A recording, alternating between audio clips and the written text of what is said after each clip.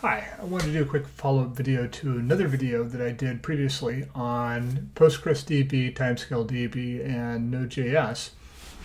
So in the previous video, what I talked about was essentially if you wanted to get Postgres set up locally, so if you want to run it and be able to query off of Node.js. In this video, what I want to do is I want to talk a little bit about how you use a relational database with Node.js, how do relational databases work, and how do you query them. So the first thing I want to do is I want to take you over here and show you this this program I have. It's called Table Plus, and what this does is it lets you connect to a Postgres database. And so right now I'm connected up to one that I've already set up here. And what I'm going to do right now is I'm just going to show you that I already have some tables created. And so the way that tables work inside of Postgres is that a table has columns in it. And in each of those columns, you can store essentially a different field essentially a field. Think of a column as like being a field. And then for each row, it's a different record. And so if I come over here and I select this person, this is one that I just created. This shows the definition here. But if I want to query that, I've got a couple columns on there I can query off of. There's a first name, there's a last name, that sort of thing. So I'm just going to come over here and I'm going to start typing in, select, I'm going to say star from my person table. Just like that. Now if I come here and run this, it shows that I have 3 records I've already created, and it's showing that I've got all these different IDs here. So one of the things you can do with SQL, it's kind of nice, is if you don't want to pull back every single column, you just, let's say, maybe you just want the first name and the last name, what I can do is I can come over here and I can say first name, last name.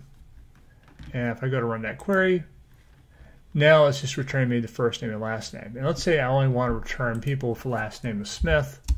I can go over here and I can add a where clause to that, and I can say last name is equal to Smith. So far pretty simple stuff like that. Now the real power of these relational databases comes in the ability to be able to query multiple tables at the same time.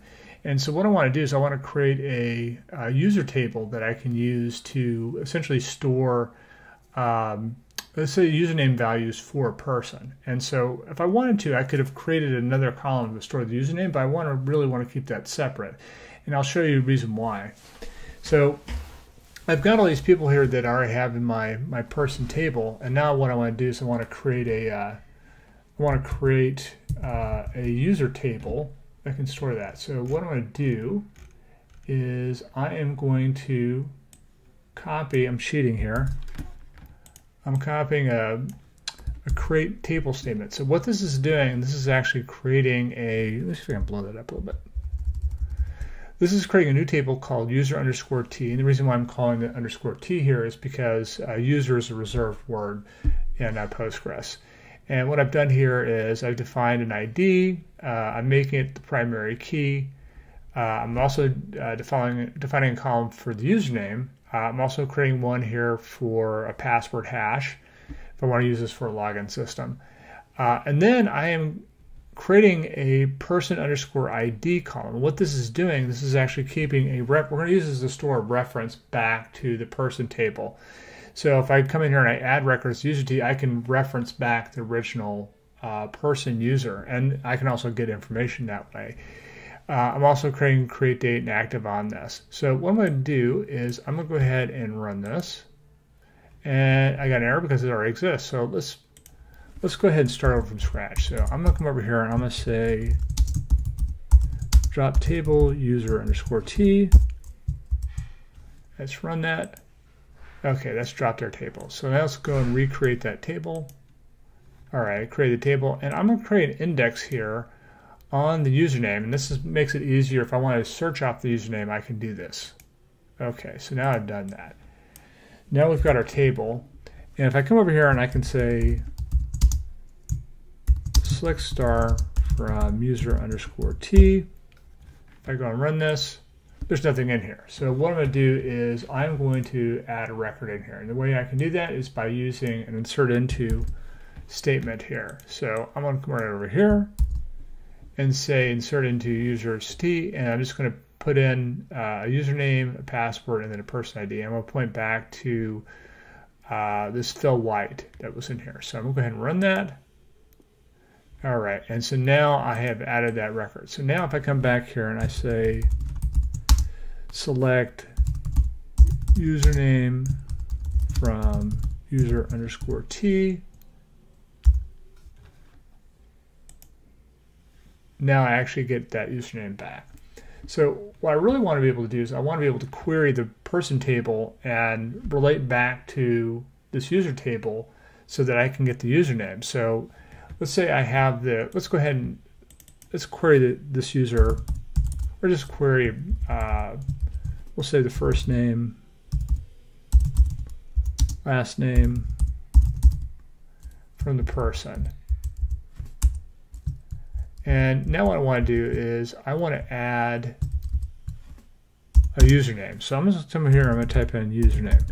Well, there's no username in the person table, but I know there is one in the user t table. So if I come over here and I say join user underscore t, right? Now I've joined the two tables together, but it has to know where to associate those records to. So the way we can do that, oops, is I can say on, and we're going to say where person.id is equal to user underscore t dot person underscore id. And what that should do, I'm also going to alias these so it knows which table to pull these columns from. And same thing here. All right. So now if I go and query this, now I'm pulling back the record. So one of the things that's also nice about relational databases here is like there may be a case where, okay, well, maybe I don't have a user record associated to this. I still want to get the person related to that if there isn't a, if there isn't a record in the username table. And the way we can do that is we can use a left join. So what I'm going to do here is I'm going to say I want to make a left join. And now you can see here I'm actually returning all of the records, and where I don't have a matching user record, it just returns back a null for that. And that's because the person has the precedence here because it is the left table in the join. So now I've done that, what I'm going to do is I'm going to come over here to Visual Studio Code, and what I want to be able to do is I want to be able to query this data out of this person table that I just created. And so what I'm doing here is I have already imported in this PG module. The PG module is the Postgres module. And the way you can install that is you can say npm install PG, and then if you want to store it to the package, make sure the dependency gets saved into the package.json, you can just do --save. So the way we'd write that out, let me go ahead and blow this up so we can see this a little bit better. The way I do that is I would say, I would say npm I for install PG, and we're going to say --save, and this will install the Postgres module into our project. So now that I have that, what I'm going to do, let's see if I can't minimize this here. There we go. I have this in here. What I want to be able to do is I want to be able to query this. And so the way that's going to work is now they've imported in this PG module, what I can do is I can grab the pool object off of the PG module. And then what I'm doing here is I'm creating the config parameters. And so this has the username and password here I'm using for my test database. Don't use something like this in production, please. And then I'm pointing to my database, and I'm also pointing into to the password that I'm using. And then I'm specifying a port of 5432, which is what my Postgres database is using. Once I've done that, what I'm doing is I'm creating a new pool instance. And here I'm creating my SQL statement. So we saw this before. The one thing that's a little bit different from what we saw in Table Plus is here I'm using this $1. And the way you parameterize your SQL in Postgres, or with the PG module in particular, is you use a $sign and then the number for each parameter you want to have. So if you're going to have 4 parameters, you do $1, $2, $3, $4. And then right here, we can see here I'm taking that statement, I'm making a query against the pool. In this case, I only have 1 parameter here, so I just pass it here. And so each position in the array, if it's the first position or second position, let's say I have a second parameter, I'm going to use $2 for the second parameter, and then I'll use that when it's going to query. And when that comes back, that's going to return back an object, a result object. And there's a property in the result object called rows, which just has an array of objects, which is what's in your query. So here I have a first name, last name, and create date. And what this will do is this will actually return an object with those properties on it for each row. And then once I've done that, I'm just going to print it out. And once I've printed that out, I'm just going to end the pool here. So let's see if I can run this here real quick. I'm going to say node print all people. And in this case, I set the active flag to false. There's only 1 inactive member here. But if I come over here and I change this to true, and I go and run this, now I can see I've got 2 users that have come back. So it matches up with what's in the database right here. And come back.